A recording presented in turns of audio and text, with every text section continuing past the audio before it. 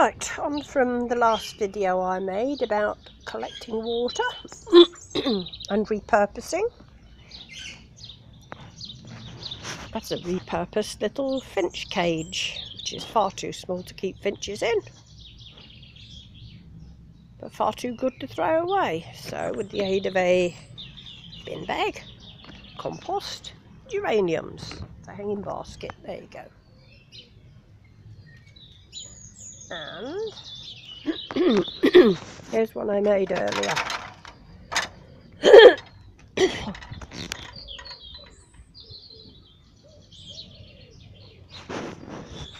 Fenland District Council decided that collecting garden waste in the brown bins and turning it into compost to sell was too much effort. And now we're leaving the EU, we can be as dirty as we like, we don't have to worry about environmental things, and compostable material can now go into landfill sites, and anyone that wants their garden waste disposed of pays £45 a year. Any gardener worth their salt doesn't throw away compostable waste. They have compost heaps, and so do I.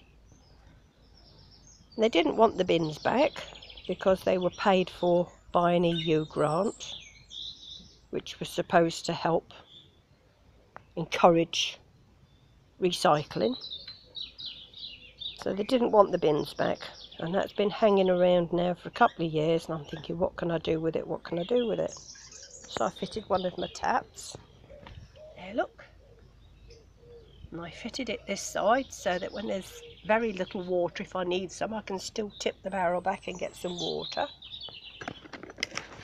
The guttering I already had, but somebody gave me a load of little downpipe stuff.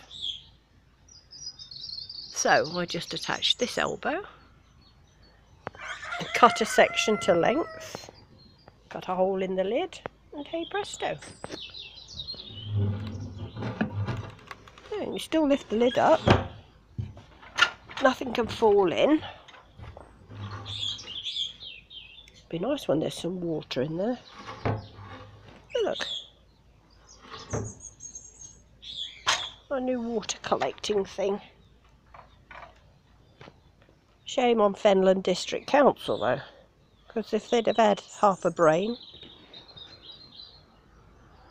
they'd have been able to sell the compost that they made, if they'd made it any good, because the last time they did make compost it was absolute and utter rubbish.